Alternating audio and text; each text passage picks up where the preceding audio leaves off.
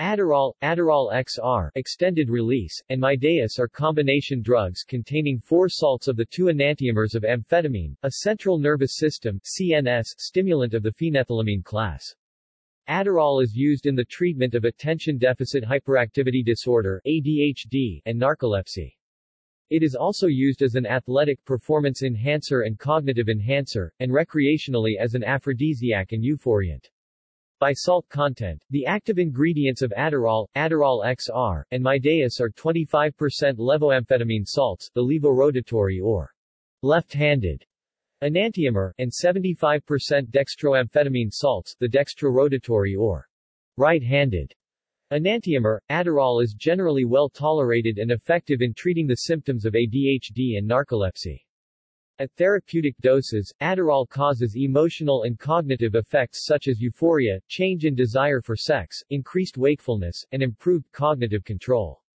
At these doses, it induces physical effects such as a faster reaction time, fatigue resistance, and increased muscle strength. In contrast, much larger doses of Adderall can impair cognitive control, cause rapid muscle breakdown, or induce a psychosis, e.g., delusions and paranoia. The side effects of Adderall vary widely among individuals, but most commonly include insomnia, dry mouth, and loss of appetite.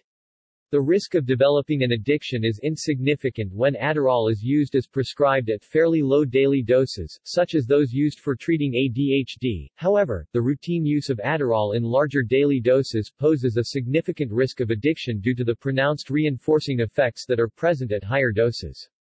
Recreational doses of Adderall are generally much larger than prescribed therapeutic doses, and carry a far greater risk of serious adverse effects. The 2 amphetamine enantiomers that compose Adderall, i.e., levoamphetamine and dextroamphetamine, alleviate the symptoms of ADHD and narcolepsy by increasing the activity of the neurotransmitters norepinephrine and dopamine in the brain, which results in part from their interactions with human trace amine-associated receptor 1 (TAR1) and vesicular monoamine transporter 2 VMAT2, in neurons. Dextroamphetamine is a more potent CNS stimulant than levoamphetamine, but levoamphetamine has slightly stronger cardiovascular and peripheral effects and a longer elimination half-life, i.e., it remains in the body longer, than dextroamphetamine. The levoamphetamine component of Adderall has been reported to improve the treatment response in some individuals relative to dextroamphetamine alone. Adderall's active ingredient, amphetamine, shares many chemical and pharmacological properties with the human trace amines, particularly phenethylamine and N-methylphenethylamine, the latter of which is a positional isomer of amphetamine. Uses. Medical. Adderall is used to treat attention deficit hyperactivity disorder, ADHD, and narcolepsy, a sleep disorder.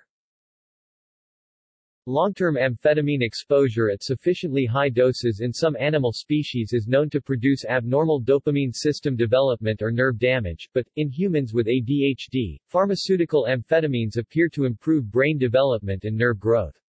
Reviews of magnetic resonance imaging (MRI) studies suggest that long-term treatment with amphetamine decreases abnormalities in brain structure and function found in subjects with ADHD, and improves function in several parts of the brain, such as the right caudate nucleus of the basal ganglia. Reviews of clinical stimulant research have established the safety and effectiveness of long-term continuous amphetamine use for the treatment of ADHD.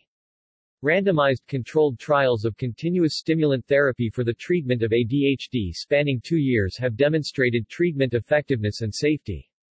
2 reviews have indicated that long-term continuous stimulant therapy for ADHD is effective for reducing the core symptoms of ADHD, i.e., hyperactivity, inattention, and impulsivity, enhancing quality of life and academic achievement, and producing improvements in a large number of functional outcomes across 9 categories of outcomes related to academics, antisocial behavior, driving, non-medicinal drug use, obesity, occupation, self-esteem, service use, i.e., academic, occupational, health, financial, and legal services, and social function.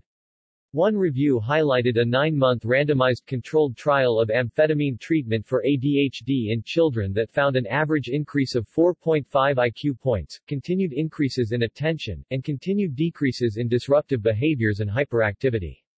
Another review indicated that, based upon the longest follow-up studies conducted to date, lifetime stimulant therapy that begins during childhood is continuously effective for controlling ADHD symptoms and reduces the risk of developing a substance use disorder as an adult. Current models of ADHD suggest that it is associated with functional impairments in some of the brain. Neurotransmitter systems. These functional impairments involve impaired dopamine neurotransmission in the mesocorticolimbic projection and norepinephrine neurotransmission in the noradrenergic projections from the locus coeruleus to the prefrontal cortex. Psychostimulants like methylphenidate and amphetamine are effective in treating ADHD because they increase neurotransmitter activity in these systems. Approximately 80% of those who use these stimulants see improvements in ADHD symptoms. Children with ADHD who use stimulant medications generally have better relationships with peers and family members, perform better in school, are less distractible and impulsive, and have longer attention spans. The Cochrane collaboration reviews on the treatment of ADHD in children, adolescents, and adults with pharmaceutical amphetamines stated that while these drugs improve short-term symptoms, they have higher discontinuation rates than non-stimulant medications due to their adverse side effects. A Cochrane collaboration review on the treatment of ADHD in children with tic disorders such as Tourette syndrome indicated that stimulants in general do not make tics worse, but high doses of dextroamphetamine could exacerbate tics in some individuals. Available forms. Adderall is available as immediate-release tablets or two different extended-release formulations. The extended-release capsules are generally used in the morning. A shorter, 12-hour extended-release formulation is available under the brand Adderall XR and is designed to provide a therapeutic effect in plasma concentrations identical to taking two doses 4 hours apart. The longer extended-release formulation, approved for 16 hours, is available under the brand Mydayis. In the United States, the immediate and extended-release (XR) formulations of Adderall are both available as generic drugs, while Mydayis is available only as a brand-name drug. Enhancing performance. Cognitive performance. In 2015, a systematic review and a meta-analysis of high-quality clinical trials found that, when used at low therapeutic doses, amphetamine produces modest yet unambiguous improvements in cognition, including working memory, long-term episodic memory, inhibitory control, and some aspects of attention. In normal healthy adults, these cognition-enhancing effects of amphetamine are known to be partially mediated through the indirect activation of both dopamine receptor D1 and adrenoceptor alpha-2 in the prefrontal cortex. A systematic review from 2014 found that low doses of amphetamine also improve memory consolidation, in turn leading to improved recall of information. Therapeutic doses of amphetamine also enhance cortical network efficiency, an effect which mediates improvements in working memory in all individuals. Amphetamine and other ADHD stimulants also improve task saliency, motivation to perform a task, and increase arousal, wakefulness, in turn promoting goal-directed behavior. Stimulants such as amphetamine can improve performance on difficult and boring tasks and are used by some students as a study and test-taking aid. Based upon studies of self-reported illicit stimulant use, 5 to 35% of college students use diverted ADHD stimulants, which are primarily used for performance enhancement rather than as recreational drugs. However, high amphetamine doses that are above the therapeutic range can interfere with working memory and other aspects of cognitive control. Physical performance.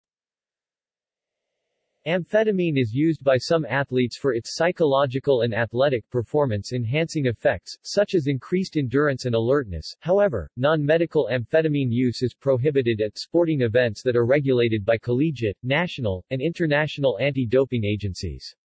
In healthy people at oral therapeutic doses, amphetamine has been shown to increase muscle strength, acceleration, athletic performance in anaerobic conditions, and endurance, i.e., it delays the onset of fatigue, while improving reaction time. Amphetamine improves endurance and reaction time primarily through reuptake inhibition and effluxion of dopamine in the central nervous system. Amphetamine and other dopaminergic drugs also increase power output at fixed levels of perceived exertion by overriding a safety switch that allows the core temperature limit to increase in order to access a reserve capacity that is normally off limits. At therapeutic doses, the adverse effects of amphetamine do not impede athletic performance. However, at much higher doses, amphetamine can induce effects that severely impair performance, such as rapid muscle breakdown and elevated body temperature. Adderall has been banned in the National Football League (NFL), Major League Baseball (MLB), National Basketball Association (NBA), and the National Collegiate Athletics Association (NCAA). In leagues such as the NFL, there is a very rigorous process required to obtain an exemption to this rule even when the athlete has been medically prescribed the drug by their physician. Recreational. Adderall has a high potential for misuse as a recreational drug. Adderall tablets can be crushed and snorted, or dissolved in water and injected. Injection into the bloodstream can be dangerous because insoluble fillers within the tablets can block small blood vessels. Many post-secondary students have reported using Adderall for study purposes in different parts of the developed world. Among these students, some of the risk factors for misusing ADHD stimulants recreationally include possessing deviant personality characteristics, i.e., exhibiting delinquent or deviant behavior, inadequate accommodation of special needs, basing one's self-worth on external validation, low self-efficacy, earning poor grades, and suffering from an untreated mental health disorder. Contraindications. According to the International Program on Chemical Safety (IPCS) and United States Food and Drug Administration (US FDA), amphetamine is contraindicated in people with a history of drug abuse, cardiovascular disease, severe agitation, or severe anxiety. It is also contraindicated in people currently experiencing advanced arteriosclerosis, hardening of the arteries, glaucoma, increased eye pressure, hyperthyroidism, excessive production of thyroid hormone, or moderate to severe hypertension. These agencies indicate that people who have experienced allergic reactions to other stimulants or who are taking monoamine oxidase inhibitors (MAOIs) should not take amphetamine, although safe concurrent use of amphetamine and monoamine oxidase inhibitors has been documented. These agencies also state that anyone with anorexia nervosa, bipolar disorder, depression, hypertension, liver or kidney problems, mania, psychosis, Raynaud's phenomenon, seizures, thyroid problems, tics, or Tourette syndrome should monitor their symptoms while taking amphetamine. Evidence from human studies indicates that therapeutic amphetamine use does not cause developmental abnormalities in the fetus or newborns, i.e., it is not a human teratogen, but amphetamine abuse does pose risks to the fetus. Amphetamine has also been shown to pass into breast milk, so the IPCS and US FDA advise mothers to avoid breastfeeding when using it. Due to the potential for reversible growth impairments, the US FDA advises monitoring the height and weight of children and adolescents prescribed an amphetamine pharmaceutical. Side effects. The side effects of Adderall are many and varied, but the amount of substance consumed is the primary factor in determining the likelihood and severity of side effects. Adderall is currently approved for long-term therapeutic use by the US FDA. Recreational use of Adderall generally involves far larger doses and is therefore significantly more dangerous, involving a much greater risk of serious side effects. Physical. At normal therapeutic doses, the physical side effects of amphetamine vary widely by age and from person to person. Cardiovascular side effects can include hypertension or hypotension from a vasovagal response, Raynaud's phenomenon, reduced blood flow to the hands and feet, and tachycardia, increased heart rate. Sexual side effects in males may include erectile dysfunction, frequent erections, or prolonged erections. Abdominal side effects may include abdominal pain, appetite loss, nausea, and weight loss. Other potential side effects include blurred vision, dry mouth, excessive grinding of the teeth, nosebleed, profuse sweating, rhinitis medicamentosa, drug-induced nasal congestion, reduced seizure threshold, and tics, a type of movement disorder. Dangerous physical side effects are rare at typical pharmaceutical doses. Amphetamine stimulates the medullary respiratory centers, producing faster and deeper breaths. In a normal person at therapeutic doses, this effect is usually not noticeable, but when respiration is already compromised, it may be evident. Amphetamine also induces contraction in the urinary bladder sphincter, the muscle which controls urination, which can result in difficulty urinating. This effect can be useful in treating bedwetting and loss of bladder control. The effects of amphetamine on the gastrointestinal tract are unpredictable. If intestinal activity is high, amphetamine may reduce gastrointestinal motility, the rate at which content moves through the digestive system. However, amphetamine may increase motility when the smooth muscle of the tract is relaxed. Amphetamine also has a slight analgesic effect and can enhance the pain-relieving effects of opioids. US FDA commissioned studies from 2011 indicate that in children, young adults, and adults there is no association between serious adverse cardiovascular events, sudden death, heart attack, and stroke, and the medical use of amphetamine or other ADHD stimulants. However, amphetamine pharmaceuticals are contraindicated in individuals with cardiovascular disease. Psychological. At normal therapeutic doses, the most common psychological side effects of amphetamine include increased alertness, apprehension, concentration, initiative, self-confidence, and sociability, mood swings, elated mood followed by mildly depressed mood, insomnia or wakefulness, and decreased sense of fatigue. Less common side effects include anxiety, change in libido, grandiosity, irritability, repetitive or obsessive behaviors, and restlessness. These effects depend on the user's personality and current mental state. Amphetamine psychosis, e.g., delusions and paranoia, can occur in heavy users. Although very rare, this psychosis can also occur at therapeutic doses during long-term therapy. According to the US FDA, there is no systematic evidence that stimulants produce aggressive behavior or hostility. Amphetamine has also been shown to produce a conditioned place preference in humans taking therapeutic doses, meaning that individuals acquire a preference for spending time in places where they have previously used amphetamine. Overdose. An amphetamine overdose can lead to many different symptoms, but is rarely fatal with appropriate care. The severity of overdose symptoms increases with dosage and decreases with drug tolerance to amphetamine. Tolerant individuals have been known to take as much as 5 grams of amphetamine in a day, which is roughly 100 times the maximum daily therapeutic dose.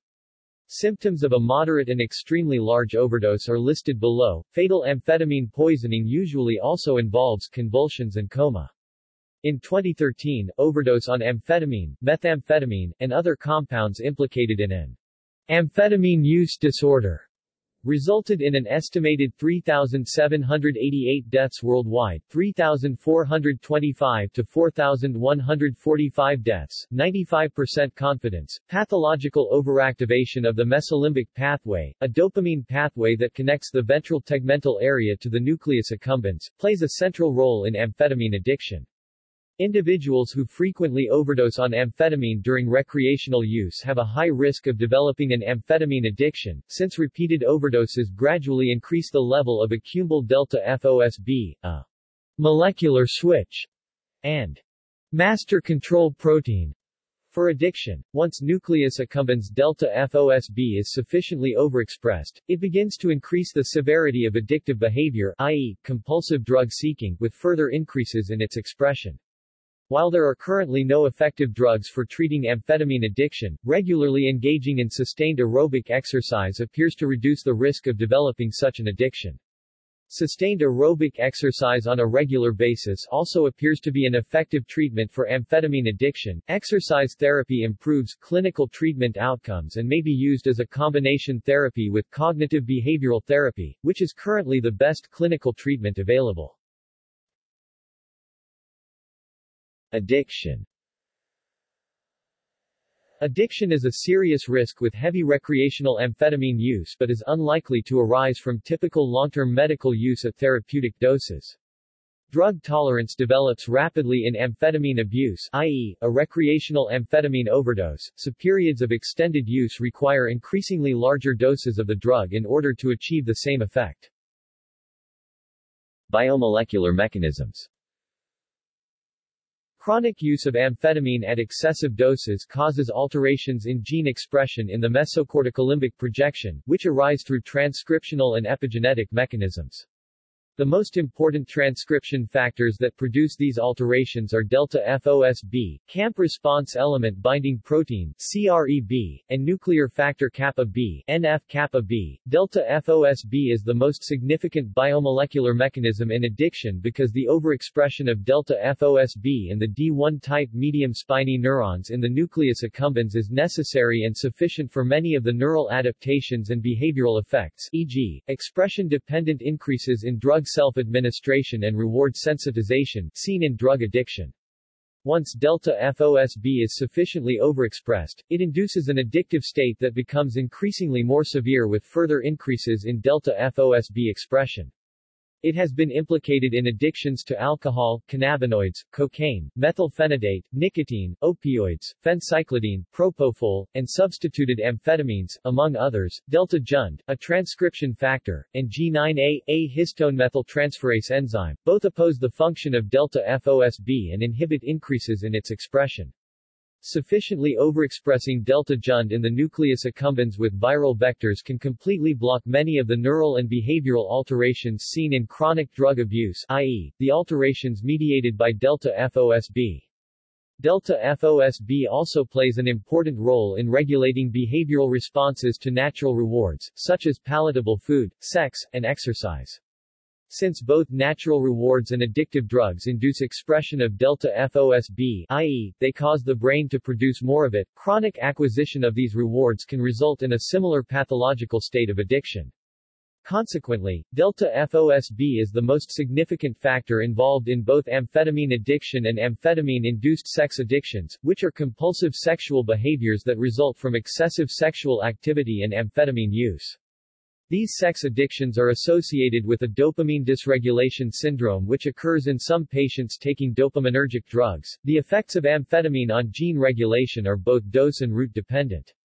Most of the research on gene regulation and addiction is based upon animal studies with intravenous amphetamine administration at very high doses. The few studies that have used equivalent, weight-adjusted, human therapeutic doses and oral administration show that these changes, if they occur, are relatively minor. This suggests that medical use of amphetamine does not significantly affect gene regulation. Pharmacological treatments. As of 2015, there is no effective pharmacotherapy for amphetamine addiction.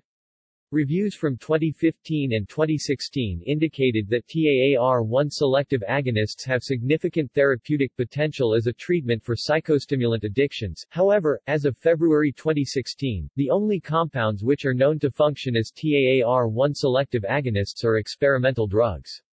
Amphetamine addiction is largely mediated through increased activation of dopamine receptors and co-localized NMDA receptors in the nucleus accumbens. Magnesium ions inhibit NMDA receptors by blocking the receptor calcium channel. One review suggested that based upon animal testing, pathological, addiction-inducing, psychostimulant use significantly reduces the level of intracellular magnesium throughout the brain. Supplemental magnesium treatment has been shown to reduce amphetamine self-administration, i.e., doses given to oneself, in humans, but it is not an effective monotherapy for amphetamine addiction. Behavioral treatments. Cognitive behavioral therapy is currently the most effective clinical treatment for psychostimulant addictions. Additionally, research on the neurobiological effects of physical exercise suggests that daily aerobic exercise, especially endurance exercise, e.g., marathon running, prevents the development of drug addiction and is an effective adjunct therapy, i.e., a supplemental treatment for amphetamine addiction. Exercise leads to better treatment outcomes when used as an adjunct treatment, particularly for psychostimulant addictions. In particular, aerobic exercise decreases psychostimulant self-administration, reduces the reinstatement, i.e., relapse, of drug seeking, and induces increased dopamine receptor D2, DRD2, density in the striatum. This is the opposite of pathological stimulant use, which induces decreased striatal DRD2 density. One review noted that exercise may also prevent the development of a drug addiction by altering delta-FOSB or C-phosphoimmunoreactivity in the striatum or other parts of the reward system. Dependence and withdrawal. According to another Cochrane collaboration review on withdrawal in individuals who compulsively use amphetamine and methamphetamine. When chronic heavy users abruptly discontinue amphetamine use, many report a time-limited withdrawal syndrome that occurs within 24 hours of their last dose. This review noted that withdrawal symptoms in chronic, high-dose users are frequent, occurring in roughly 88% of cases, and persist for 3 to 4 weeks with a marked crash phase occurring during the first week. Amphetamine withdrawal symptoms can include anxiety, drug craving, depressed mood, fatigue, increased appetite, increased movement or decreased movement, lack of motivation, sleeplessness or sleepiness, and lucid dreams. The review indicated that the severity of withdrawal symptoms is positively correlated with the age of the individual and the extent of their dependence. Mild withdrawal symptoms from the discontinuation of amphetamine treatment at therapeutic doses can be avoided by tapering the dose. Toxicity. In rodents and primates, sufficiently high doses of amphetamine cause dopaminergic neurotoxicity, or damage to dopamine neurons, which is characterized by dopamine terminal degeneration and reduced transporter and receptor function. There is no evidence that amphetamine is directly neurotoxic in humans. However, large doses of amphetamine may indirectly cause dopaminergic neurotoxicity as a result of hyperpyrexia, the excessive formation of reactive oxygen species, and increased autooxidation of dopamine. Animal models of neurotoxicity from high-dose amphetamine exposure indicate that the occurrence of hyperpyrexia, i.e., core body temperature 40 degrees Celsius, is necessary for the development of amphetamine-induced neurotoxicity. Prolonged elevations of brain temperature above 40 degrees Celsius likely promote the development of amphetamine-induced neurotoxicity in laboratory animals by facilitating the production of reactive oxygen species, disrupting cellular protein function, and transiently increasing blood-brain barrier permeability. Psychosis. A severe amphetamine overdose can result in a stimulant psychosis that may involve a variety of symptoms, such as delusions and paranoia. A Cochrane collaboration review on treatment for amphetamine, dextroamphetamine, and methamphetamine psychosis states that about 5 to 15% of users fail to recover completely. According to the same review, there is at least one trial that shows antipsychotic medications effectively resolve the symptoms of acute amphetamine psychosis. Psychosis very rarely arises from therapeutic use. Interactions. Monoamine oxidase inhibitors (MAOIs) taken with amphetamine may result in a hypertensive crisis if taken within 2 weeks after last use of an MAOI-type drug. Inhibitors of enzymes that directly metabolize amphetamine, particularly CYP2D6 and FMO3, will prolong the elimination of amphetamine and increase drug effects. Serotonergic drugs, such as most antidepressants, co-administered with amphetamine increases the risk of serotonin syndrome. Stimulants and antidepressants, sedatives and depressants, may decrease the drug effects of amphetamine, and vice versa. Gastrointestinal and urinary pH affect absorption and elimination. Gastrointestinal alkalizing acidifying agents decrease absorption. Urinary alkalizing acidifying agents increase concentration of ionized species, increasing urinary excretion. Proton pump inhibitors PPIs modify the pharmacokinetics of Adderall XR and Mydayis. Co-administration requires monitoring for changes in clinical effect. Zinc supplementation may reduce the minimum effective dose of amphetamine when it is used for the treatment of ADHD. Pharmacology. Mechanism of action. Amphetamine, the active ingredient of Adderall, works primarily by increasing the activity of the neurotransmitters dopamine and norepinephrine in the brain.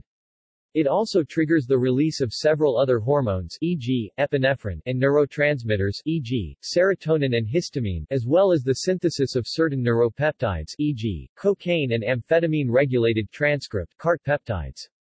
Both active ingredients of Adderall, dextroamphetamine and levoamphetamine, bind to the same biological targets, but their binding affinities, that is, potency, differ somewhat. Dextroamphetamine and levoamphetamine are both potent full agonists activating compounds of trace amine-associated receptor 1 TAAR1 and interact with vesicular monoamine transporter 2 VMAT2, with dextroamphetamine being the more potent agonist of TAAR1. Consequently, dextroamphetamine produces more CNS stimulation than levoamphetamine. However, levoamphetamine has slightly greater cardiovascular and peripheral effects. It has been reported that certain children have a better clinical response to levoamphetamine. In the absence of amphetamine, VMAT2 will normally move monoamines, e.g., dopamine, histamine, serotonin, norepinephrine, etc., from the intracellular fluid of a monoamine neuron into its synaptic vesicles, which store neurotransmitters for later release via exocytosis into the synaptic cleft. When amphetamine enters a neuron and interacts with VMAT2, the transporter reverses its direction of transport, thereby releasing stored monoamines inside synaptic vesicles back into the neuron's intracellular fluid. Meanwhile, when amphetamine activates TAAR1, the receptor causes the neuron's cell membrane-bound monoamine transporters, i.e., the dopamine transporter, norepinephrine transporter, or serotonin transporter, to either stop transporting monoamines altogether via transporter internalization, or transport monoamines out of the neuron. In other words, the reversed membrane transporter will push dopamine, norepinephrine, and serotonin out of the neuron's intracellular fluid and into the synaptic cleft. In summary, by interacting with both VMAT2 and TAAR1, amphetamine releases neurotransmitters from synaptic vesicles, the effect from VMAT2, into the intracellular fluid where they subsequently exit the neuron through the membrane-bound, reversed monoamine transporters, the effect from TAAR1. Pharmacokinetics. The oral bioavailability of amphetamine varies with gastrointestinal pH, it is well absorbed from the gut, and bioavailability is typically over 75% for dextroamphetamine. Amphetamine is a weak base with a pKa of 9.9, consequently, when the pH is basic, more of the drug is in its lipid-soluble free base form, and more is absorbed through the lipid-rich cell membranes of the gut epithelium. Conversely, an acidic pH means the drug is predominantly in a water-soluble cationic salt form, and less is absorbed. Approximately 15 to 40% of amphetamine circulating in the bloodstream is bound to plasma proteins. Following absorption, amphetamine readily distributes into most tissues in the body, with high concentrations occurring in cerebrospinal fluid and brain tissue. The half-life of amphetamine enantiomers differ and vary with urine pH. At normal urine pH, the half-lives of dextroamphetamine and levoamphetamine are 9-11 hours and 11 to 14 hours, respectively. Highly acidic urine will reduce the enantiomer half-lives to 7 hours, highly alkaline urine will increase the half-lives up to 34 hours. The immediate release and extended release variants of salts of both isomers reach peak plasma concentrations at 3 hours and 7 hours post-dose respectively. Amphetamine is eliminated via the kidneys, with 30 to 40% of the drug being excreted unchanged at normal urinary pH. When the urinary pH is basic, amphetamine is in its free base form, so less is excreted. When urine pH is abnormal, the urinary recovery of amphetamine may range from a low of 1% to a high of 75%, depending mostly upon whether urine is too basic or acidic, respectively. Following oral administration, amphetamine appears in urine within 3 hours. Roughly 90% of ingested amphetamine is eliminated 3 days after the last oral dose. CYP2D6, dopamine beta hydroxylase (DBH), flavin-containing monooxygenase 3 (FMO3), butyrate CoA ligase (XM ligase), and glycine N-acyltransferase (GLYAT) are the enzymes known to metabolize amphetamine or its metabolites in humans. Amphetamine has a variety of excreted metabolic products, including 4-hydroxyamphetamine, 4-hydroxynorepinephrine, 4-hydroxyphenylacetone, benzoic acid, hippuric acid, norepinephrine, and phenylacetone. Among these metabolites, the active sympathomimetics are 4-hydroxyamphetamine, 4-hydroxynorepinephrine, and norepinephrine. The main metabolic pathways involve aromatic para-hydroxylation, aliphatic alpha and beta-hydroxylation, N-oxidation, N-dealkylation, and deamination. The known metabolic pathways, detectable metabolites, and metabolizing enzymes in humans include the following. Related endogenous compounds. Amphetamine has a very similar structure and function to the endogenous trace amines, which are naturally occurring neuromodulator molecules produced in the human body and brain.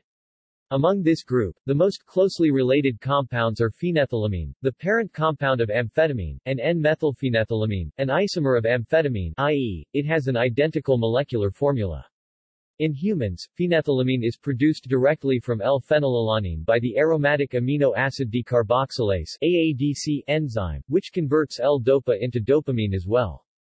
In turn, N-methylphenethylamine is metabolized from phenethylamine by phenylethanolamine N-methyltransferase, the same enzyme that metabolizes norepinephrine into epinephrine. Like amphetamine, both phenethylamine and N-methylphenethylamine regulate monoamine neurotransmission via TAAR1. Unlike amphetamine, both of these substances are broken down by monoamine oxidase B, and therefore have a shorter half-life than amphetamine. History, Society, and Culture. Richwood Pharmaceuticals, which later merged with Shire plc, introduced the current Adderall brand in 1996 as an instant-release tablet. In 2006, Shire agreed to sell rights to the Adderall name for the instant-release form of the medication to Duramed Pharmaceuticals. Duramed Pharmaceuticals was acquired by Teva Pharmaceuticals in 2008 during their acquisition of Bar Pharmaceuticals, including Bar's Duramed division. The first generic version of Adderall IR was introduced to market in 2002. Later on, Bar and Shire reached a settlement agreement permitting Bar to offer a generic form of the extended-release drug beginning in April 2009. Commercial formulation. Chemically, Adderall is a mixture of 4 amphetamine salts. Specifically, it is composed of equal parts by mass of amphetamine aspartate monohydrate, amphetamine sulfate, dextroamphetamine sulfate, and dextroamphetamine saccharate. This drug mixture has slightly stronger CNS effects than racemic amphetamine due to the higher proportion of dextroamphetamine. Adderall is produced as both an immediate release (IR) and extended release (XR) formulation. As of December 2013, 10 different companies produced generic Adderall IR, while Teva Pharmaceutical Industries, Actavis, and Bar Pharmaceuticals manufactured generic Adderall XR. As of 2013, Shire plc, the company that held the original patent for Adderall and Adderall XR, still manufactured brand name Adderall XR, but not Adderall IR. Comparison to other formulations. Adderall is one of several formulations of pharmaceutical amphetamine, including singular or mixed enantiomers and as an enantiomer prodrug. The table below compares these medications, based on U.S.-approved forms. History. The pharmaceutical company Rexer reformulated their popular weight loss drug Obtrol following its mandatory withdrawal from the market in 1973 under the Kefauver-Harris Amendment to the Federal Food, Drug, and Cosmetic Act due to the results of the Drug Efficacy Study Implementation (DESI) program, which indicated a lack of efficacy. The new formulation simply replaced the 2 methamphetamine components with dextroamphetamine and amphetamine components of the same weight. The other 2 original dextroamphetamine and amphetamine components were preserved the Obtrol branding, and despite it utterly lacking FDA approval, it still made it onto the market and was marketed and sold by Rexer for a number of years. In 1994, Richwood Pharmaceuticals acquired Rexer and began promoting Obtrol as a treatment for ADHD, and later narcolepsy as well, now marketed under the new brand name of Adderall, a contraction of the phrase ADD for all, intended to convey that it was meant to be kind of an inclusive thing for marketing purposes. The FDA cited the company for numerous significant CGMP violations related to Obtrol discovered during routine inspections following the acquisition, including issuing a formal warning letter for the violations, then later issued a second formal warning letter to Richwood Pharmaceuticals specifically due to violations of the new drug and misbranding provisions of the FD&C Act.